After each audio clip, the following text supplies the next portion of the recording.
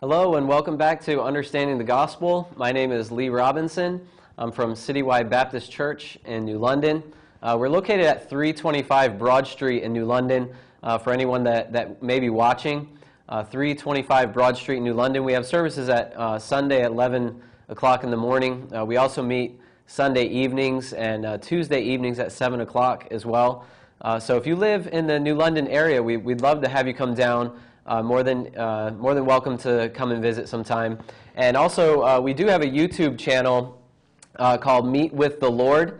That's Meet with the Lord on YouTube. Go on there, and we have some videos on there. So make sure you check out those resources. But again, this is Understanding the Gospel, a 12-week teaching series. We're going through what the Bible teaches about the gospel.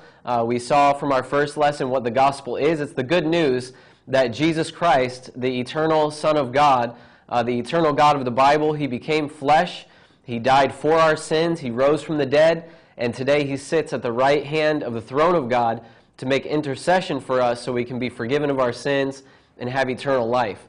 As we talked about in the beginning, most people know that Jesus died for their sins and rose from the dead, but the part that is missing is the understanding part, realizing why that's so important, why it's of eternal importance that we understand the gospel. It means the difference between eternal life and eternal separation from God. As Jesus said, the first words of Jesus preaching when He came into the world, He said, "Repent and believe the gospel."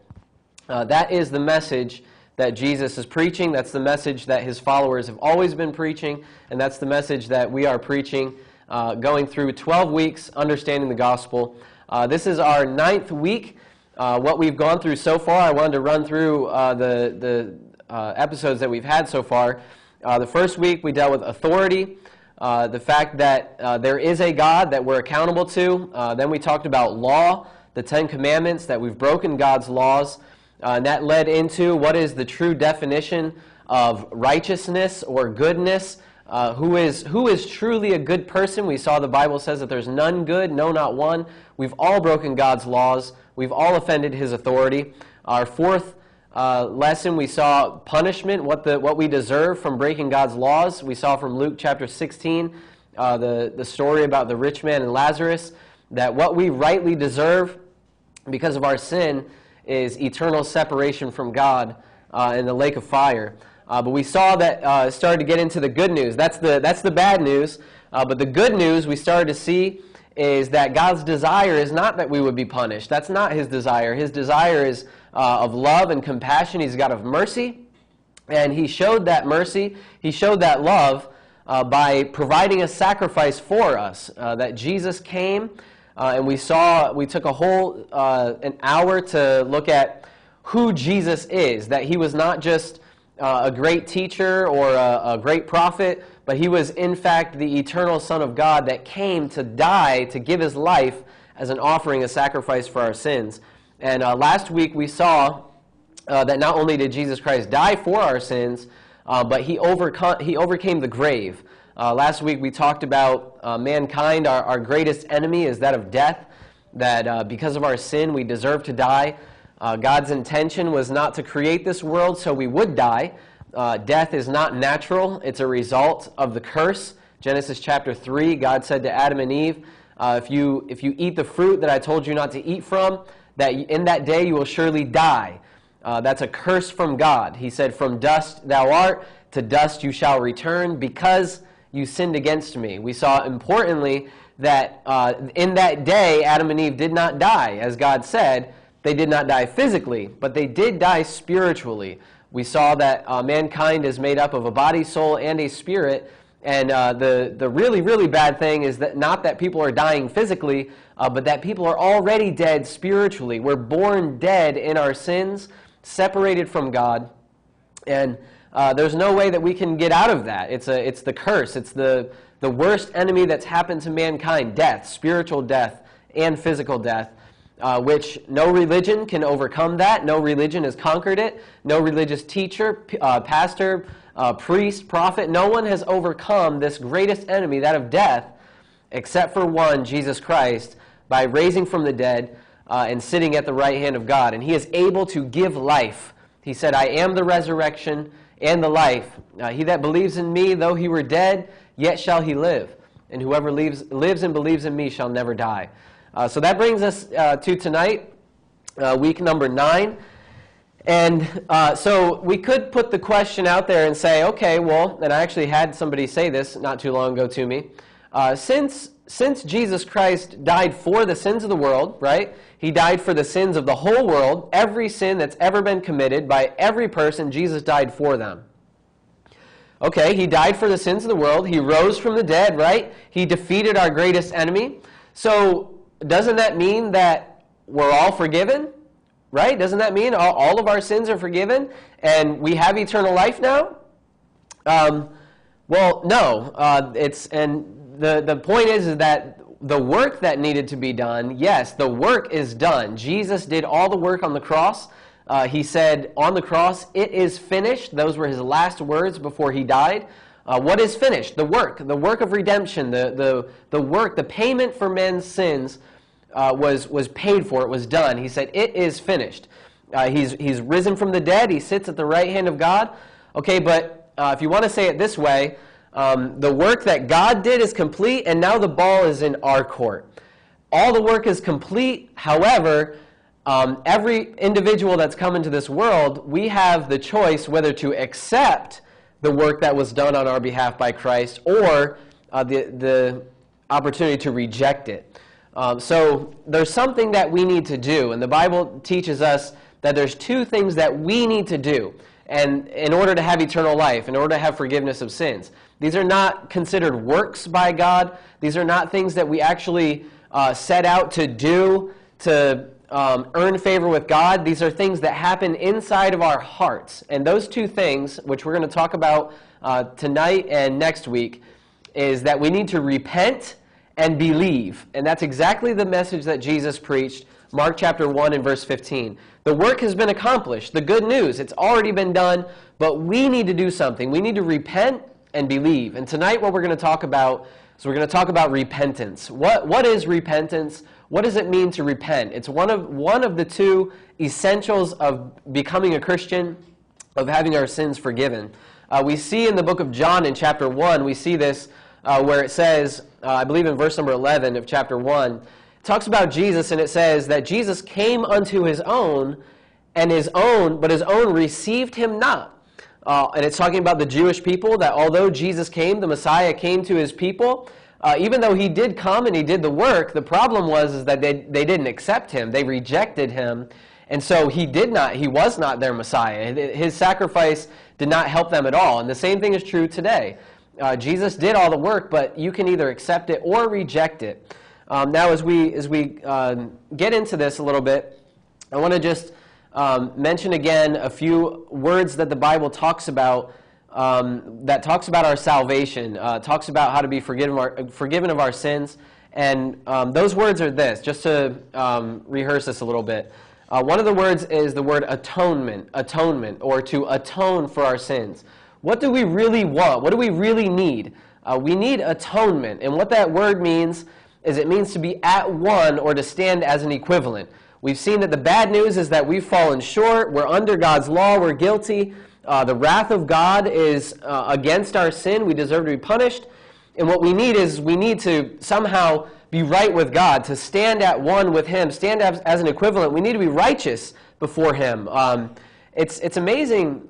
Most people that I talk to, and if I ask them the question, do you want to die, or do you want to go to hell? Usually the answer is no, of course not. Well, of course not.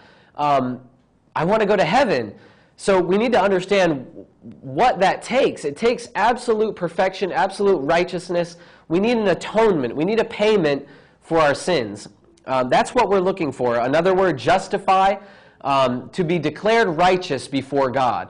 Another word is the word reconcile, that we were enemies of God, but I need to be reconciled to him, be brought back into friendship. How do these things happen? How do my sins get forgiven? How are my sins atoned for? How am I reconciled to God? How am I justified before God? How can I know for sure I'm on my way to heaven? That's what we're getting at, and it starts, if you really want to know, it starts with repentance. What I want to do is look at, first of all, for a little while, I want to look at what the Scriptures show, that this is very much a teaching of the Bible, that we need to repent. Then after that, I want to define what repentance is, illustrate it a little bit, and then as we close, I want to talk about confession, repentance and confession.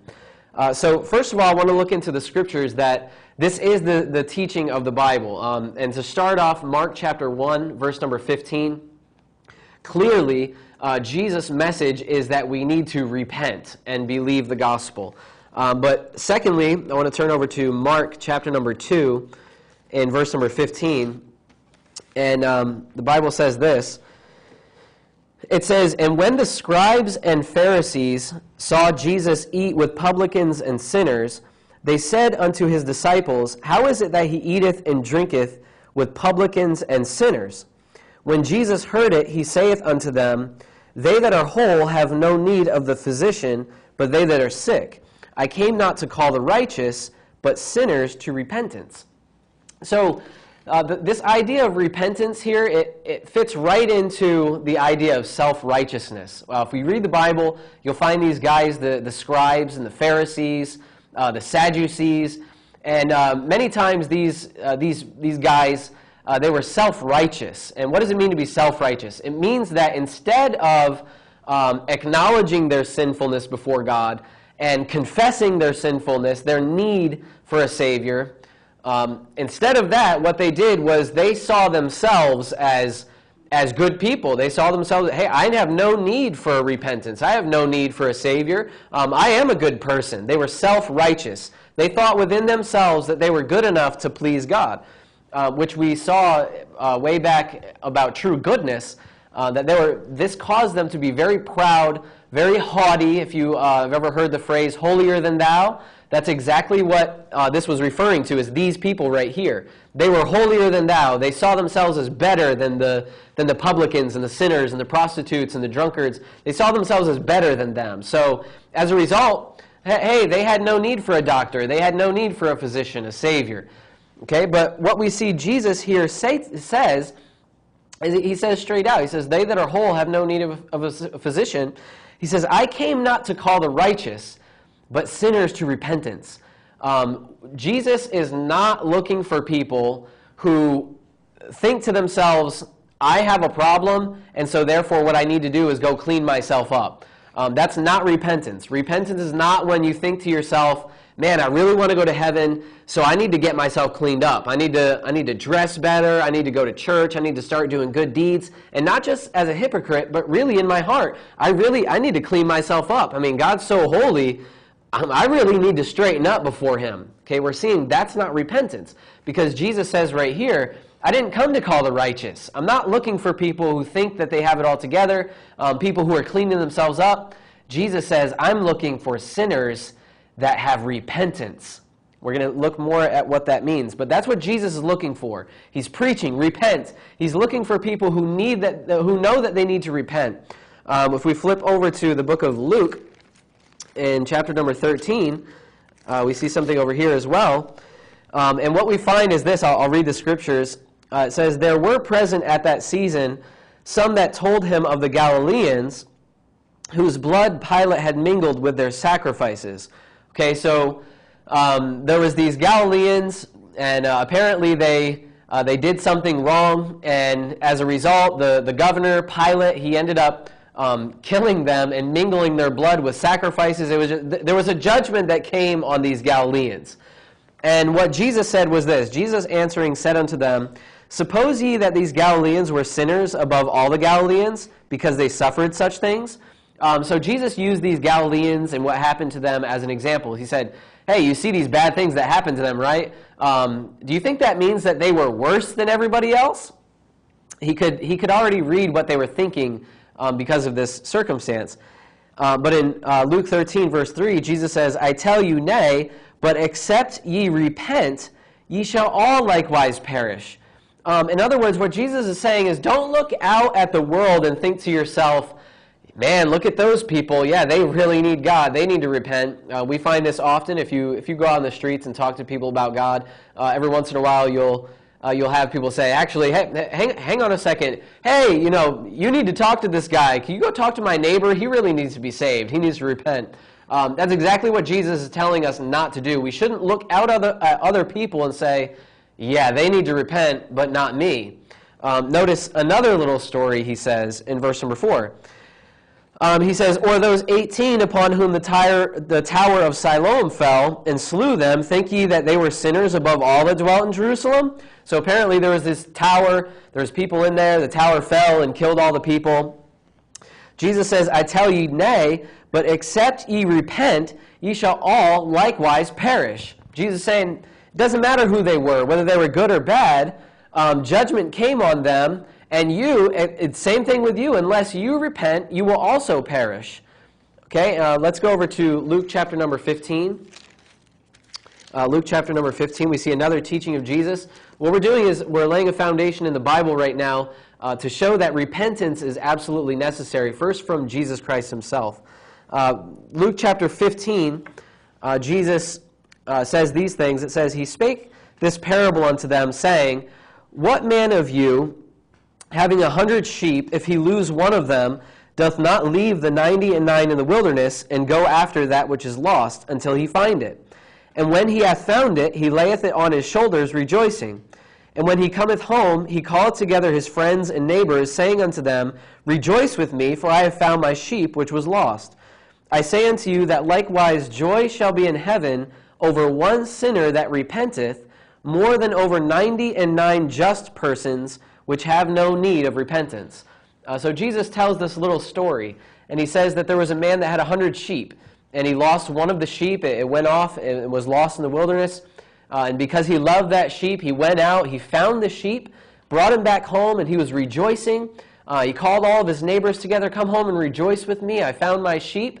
And he says, such is the case that when one person repents of their sins, there's joy in the presence of God. There's joy with the angels. All of heaven breaks out in this celebration when one person on the face of this earth repents of their sins before God. Notice also, this is another thing that the Bible teaches us in many different places, the idea of being lost. I had somebody say to me today that before they came to God, before they were born again, before they became a Christian, they said, yeah, I felt lost. I felt the same way myself. And what we're saying is that I was away from God, apart from God. It's like I was in the desert all alone when it came to God. I didn't know him. I wasn't in his home. I wasn't in his family. I wasn't found. Just like the song, Amazing Grace. I once was lost, but now I'm found. That's if you're lost, if you're in your sins, if you have not known God, have not your sins forgiven, we are lost. And the way to be found, the way to first come to God, the first prayer that God will hear from us is, God, be merciful to me. I am a sinner. We need to repent of our sins. And Jesus says that there's rejoicing in heaven when somebody repents, rather than when there's 99 people who think that they're righteous before God, who have no need of repentance. One more place in the teaching of Jesus, Luke chapter 18. In Luke chapter number 18, let's see, there's a story that Jesus taught, and this story is about a publican and a Pharisee. And if you know the Bible at all, you know that a publican was basically somebody that lived a very sinful life, and a Pharisee was somebody who was self-righteous. I want to just read this account that Jesus said. It's Luke chapter 18 and verse number 9. It says, and he spake this parable unto certain which trusted in themselves that they were righteous, and despised others. 2 men went up into the temple to pray, the one a Pharisee and the other a publican. The Pharisee stood and prayed thus within himself, God, I thank thee that I am not as other men are, extortioners, unjust, adulterers, or even as this publican. I fast twice in the week, I give tithes of all that I possess. And the publican, standing afar off, would not lift up so much as his eyes unto heaven, but smote upon his breast, saying, God, be merciful to me, a sinner. So the Pharisee comes up and he basically says, God, thank you that I'm righteous. Thank you that I'm not a sinner like this guy over here. But the publican, he comes up. He doesn't even want to look up when he prays, and he beats on his chest and says, just God, be merciful to me. I'm sinful. I'm a sinner. Now, what did Jesus say about this? You have these two people coming to God. What does Jesus say? Jesus said, I tell you, this man went down to his house justified rather than the other. For everyone that exalteth himself shall be abased, and he that humbleth himself shall be exalted. Jesus looked to the man that was down on his knees, beating on his chest. He said, this man is righteous before God. Not because of anything that he did, right? The Pharisee, he's fasting, he's dressing right, he's going to pray, all these things. But yet that man who did all those religious things, he was not declared righteous before God. Who was declared righteous? It was the guy that was beating on his chest saying, I am a sinner. That's the first step that we need to be right with God, to have our sins forgiven, is to repent. So we see clearly in the Bible that this is clearly the teaching of Jesus, that we must repent. If you just believe in God and say, yeah, I believe in God, but there's not repentance in your heart, there is no salvation. We must repent.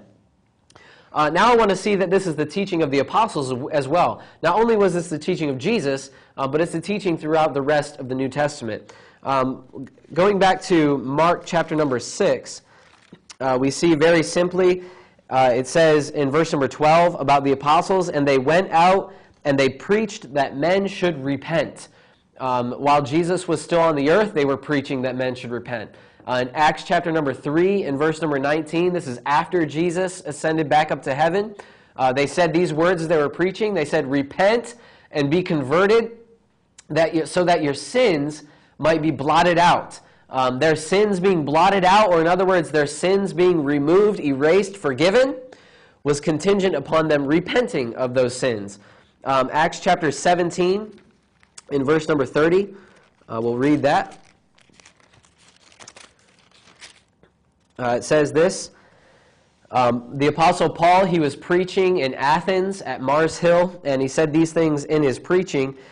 He said, and the times of this ignorance God winked at, but now commandeth all men everywhere to repent. It's a command from God for everyone everywhere to repent of their sins.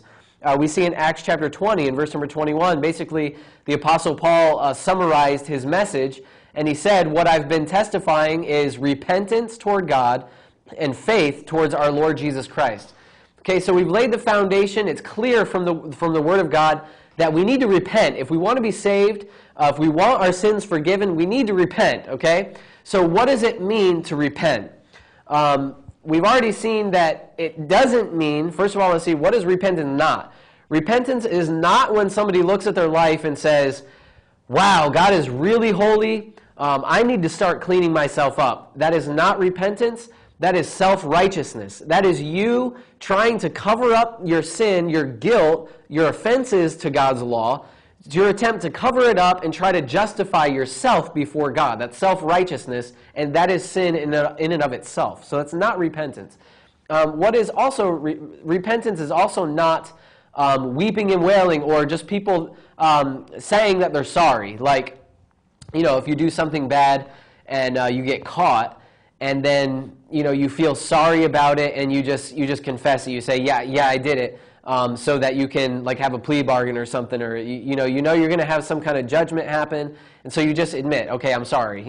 Just so you don't have to deal with the consequences or deal with as many consequences. That's not what it means to repent. Repentance is deeper than that. So what is repentance? Two things, if you look up the word repent, in the Bible word that is used is the Greek word metanoia. And if you look at this word, there's two ways we could define the word repent. First of all, to repent means to feel remorse or regret about something that you do. Notice that it says to feel regret or remorse. Repentance, on the one hand, is something that happens in my heart. It's a recognition. what I'm doing is when I'm repenting, I'm recognizing something. I'm recognizing that there is a God, that he has laws. I'm responsible to keep those laws, but I've not. I've failed. I'm guilty. I'm underneath his law. I'm not righteous. I'm not a good person. I'm recognizing that, and I'm feeling remorse about it. God has created me. He's giving me every possible opportunity to be righteous before him. He's given me everything I needed to be right, and yet I've failed God. I've failed the reason why I've been created, the purpose for my existence. I've failed. I've strayed away from it. I've gone far away from what God intended for me. He loved me. He made me. He's done everything good for me, and I've rebelled against him. I've been unrighteous. I've been wicked, and I feel bad about this. I'm recognizing that I am not a good person, and so therefore, I feel regret. I feel remorse. I wish I didn't do it. I shouldn't have done it. And now that I did, this is not good. I'm in a bad situation. So on the one hand, to repent, it means to feel in your heart, to recognize and to feel bad about what you've done, about your sins. Now, number two, on the other hand, and more specifically, the word repent, it means this. It means to change your mind. It means a change of mind. Okay, notice, repentance is to feel regret. That's something that happens in my heart. To change my mind about something is something that happens in my mind. Okay? So what do we see? Repentance, true biblical repentance, is something that happens inside of me. It's something that happens in my heart, the way I feel, and it happens in my mind, something that I think about myself, about God, about the world around me. Okay, so repentance is not about something that I do. Repentance is about something that happens inside in my heart and in my mind. That's what we're talking about. We need a change. In order to be saved, in order to be forgiven, there has to be some kind of change. I have to change. But listen very carefully. This is very important. It's not a change on the outside, that I have to change the way that I live in order to be saved. That's what religion teaches. Religion teaches if you want to be saved, you have to change the way you live, you have to change the things you do. That's not what the Bible is teaching. The Bible is teaching that there needs to be a change inside of you, a change in your heart and in your mind. You need to repent. Okay, now, what do we need to repent about? Again, it's a recognition in my heart and in my mind. I know that there is a God, and I've sinned against him. I feel bad about it, and I'm agreeing now with God. He is right. I'm wrong. I'm not a good person. I deserve to be punished, and I'm changing the way that I think and the way that I feel about God and feel about myself and my sin. I think a good way to understand this, what true repentance is, I want to put this illustration out there. Get into your mind a criminal that's on the run. Here we see someone that they know that they've broken the law, and they know that they're guilty, and they're on the run. Somehow they've gotten away. They know that the police are chasing after them, and they're dealing with this issue. They're running away from it. Now imagine this person continuing to run away. They're just running as far away from wherever they were. They're as far away from the authorities as they can. They just keep running. They just keep running. I don't deserve to be under this. I don't need to be under this system. I don't need to be under these laws. I'm better than that. I'm running away, just running. I want to get away. I don't want to submit to the law and to the authority. I'm running away. Obviously, there's no repentance in that person. There's no acknowledgement. They don't care. They want to get away. They don't want to suffer the punishment. They don't want righteousness to happen. They don't want justice. They don't want peace. They want to be their own authority, be in their own law, be able to sin and go their way. Okay, that's obviously not repentance. Now, I want to make a distinction here. What if that person gets to a point and they stop and they think to themselves, you know what? It would be better for me if I stop and turn myself in and admit that I'm guilty, because if I do, maybe I'll get some kind of plea bargain. Maybe I won't get as many years in prison. Maybe they'll have mercy on me because I turned myself in. Okay, what about at that point? Is that true biblical repentance? And I would say no. Why? Because they're doing that. They're saying they're sorry and they're turning themselves in for their own gain, for their own benefit. Okay? That's not true biblical repentance. Now get this picture in your mind, and this is where God wants every one of us to come to. Imagine that guy running away, and he finally gets to the place where he knows that he will not get caught, that he's gotten away, he won't get caught, and say he's in a house, he's sitting there, he's thinking to himself, and all of a sudden inside of his heart there starts this emotion in his heart and in his mind, and he thinks to himself, you know what? I live underneath a law. I live underneath an authority. And I've rebelled against the authority that I'm underneath. I have broken the law that I'm underneath, and it's good and it's right that I should be punished. I've gotten away. I know they won't catch me, but I've done wrong. I hurt people because I did what I did. I offended. I'm wicked. I'm unrighteous. I'm unlawful. I don't care about other people. I don't care about order or justice or peace. I am bad, and I don't want to be. I want to be right with other people. I want to be righteous before the society that I live in. I want justice to prevail. I did wrong, and therefore I deserve to be punished, so I'm going to turn myself in. This is true biblical repentance, the kind of repentance that's needed in order for your sins to be forgiven. It's when a man comes to the realization inside of himself. He's not trying to change himself and appear righteous before God. He's not just crying and weeping and saying sorry to God because he doesn't want to go to hell. It's deeper than that. He comes to the place, I realize that God is my authority. I've broken his laws. I am a wicked person. I want justice to prevail. I want righteousness and peace and justice. I want those things. And in order for that to happen, I deserve to be punished. But I don't want to be. And see, here's the point. I was going to mention this later, but we'll mention it right now. Repentance in and of itself cannot save you. Imagine if I broke the law and I stood before a judge and they read the law, they pronounced my judgment, they said, you're guilty, you deserve to be punished, and I felt terrible about it. I started weeping and crying. I've done wrong. I deserve to be punished. I'm truly repenting. I'm acknowledging I did wrong, and it was wrong, and I don't want to do it anymore. If I said, please forgive me, Judge, I'm sorry, I repent, what are they going to say? They're going to say, sorry, I forgive you, but justice needs to prevail. The law, there needs to be a punishment here. So just to mention this right now, even true repentance in and of it is not good enough to save. As Jesus taught, we need to repent and believe. Next week we're going to talk about belief. Okay, but you need to have that true repentance coupled together with faith in Christ in order to be truly declared righteous in the sight of God. Okay, so we've seen that this is what the Bible teaches, that we need to repent. We've seen a definition of what it means to repent. It means to recognize in your heart and in your mind to actually change in your heart what I think about God. He's right, I'm wrong, I deserve to be punished. Which brings us into the idea of confession. And I want to spend the rest of our time tonight talking about confession. True repentance, it will lead to confession.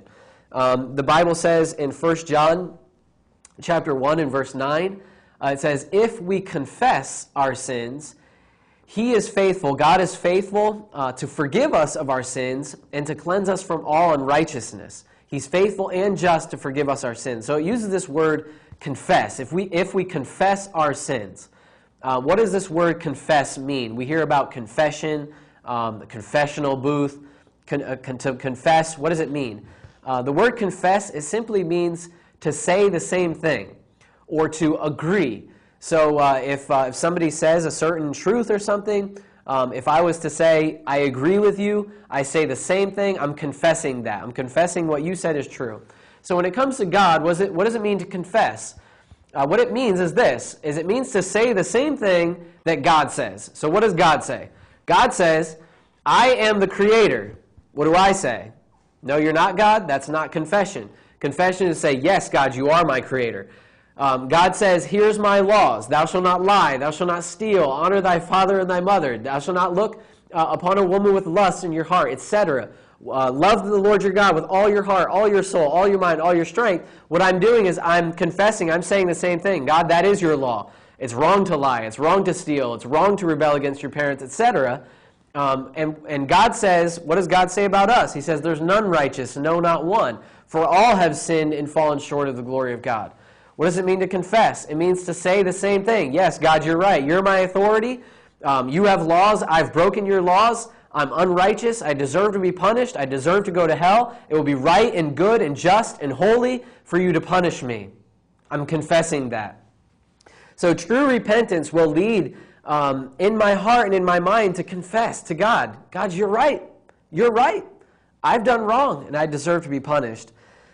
Confession is coupled together with repentance is essential to being saved. I want to read some scriptures here which teaches us how to be saved. In Romans chapter number 10, it says this, that if thou shalt confess with thy mouth the Lord Jesus, and shalt believe in thine heart that God hath raised him from the dead, thou shalt be saved.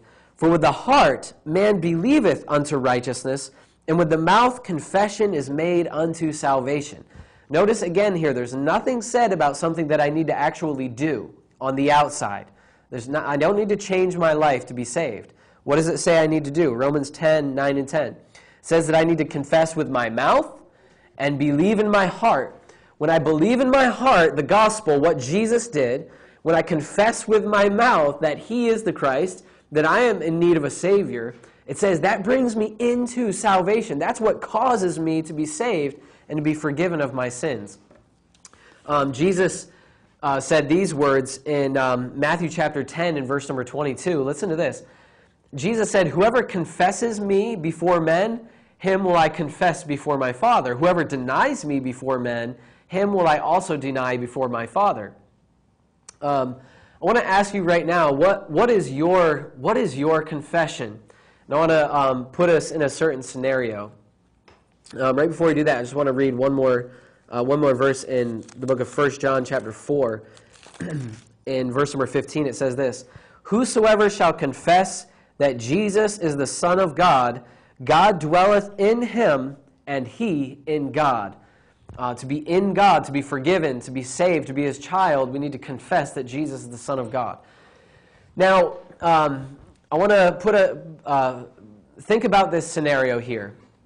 Imagine for a second if all of a sudden, right now, you were in the presence of God.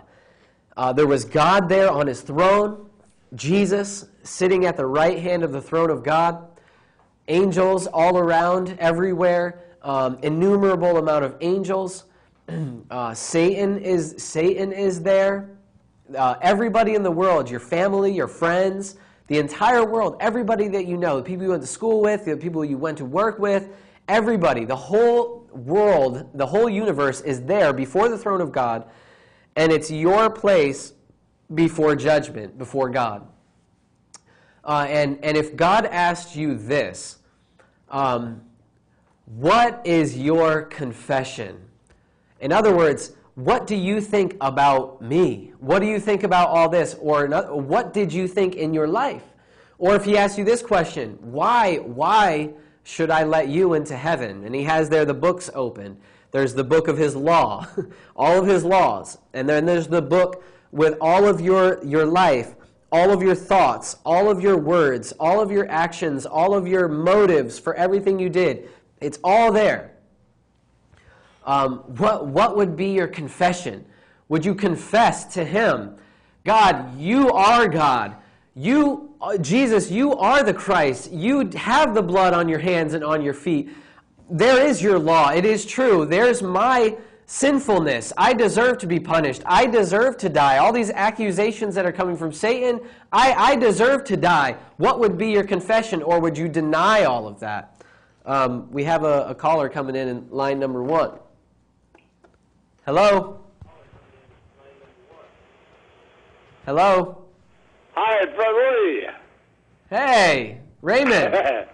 How you doing? I just got home. Good. I'm glad you're watching the show. Hey, Louis. What's up? I got a question to ask you, Ma. Okay. Yeah, Ma told me to ask you a question.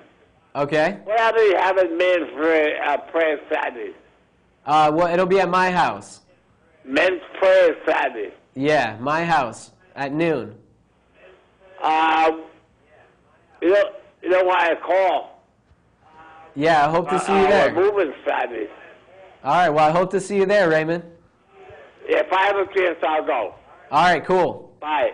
All right, thanks for watching, Raymond. We'll talk to you later. All right, good to hear from Raymond. Again, this is a live show, so if you're watching and you have any questions or comments or anything to call in about, feel free to call. The number is up there on the screen. We're talking about repentance and confession. In order to have our sins forgiven, what do we need to do? And the Bible says in the book of Romans in chapter number 14 and verse 11, listen to this. It says that every one of us, that we shall all bow our knees before Jesus, and every tongue will confess to God. Jesus said these words, "Whoever lives and believes in me will never die." Whoever lives and believes in me will never die. Okay, so if we live our entire life, and in this lifetime do not come to that place where in my heart and in my mind I change and agree with God, God, you're right, you're my creator, your laws are right, I've sinned, I deserve to be punished. If that does not happen in your lifetime, then we will appear before God in our sins, under judgment, without a Savior, without forgiveness of our sins. When we talk about the idea of confession, the idea comes up of like a confessional booth in the Catholic Church. So here's the idea. If I've sinned, what am I supposed to do? I'm supposed to go into the Catholic Church, go into the confessional booth, and what do? I start confessing my sins. I start saying them out to the Catholic priest. That's not what the Bible teaches about confession at all. In Romans chapter 14 and verse number 11, it says this, that every knee will bow and every tongue will confess to God. They'll confess to God. In 1 John chapter 1 verse 9, it says, if we confess our sins, He is faithful and just to forgive us our sins and to cleanse us from all unrighteousness. If you've sinned against God, who are you supposed to go and confess your sins to? You're supposed to confess your sins to a priest or to a pastor or to a religious leader? Absolutely not. We need to go to God Himself and confess our sin to Him, to repent of our sins to Him.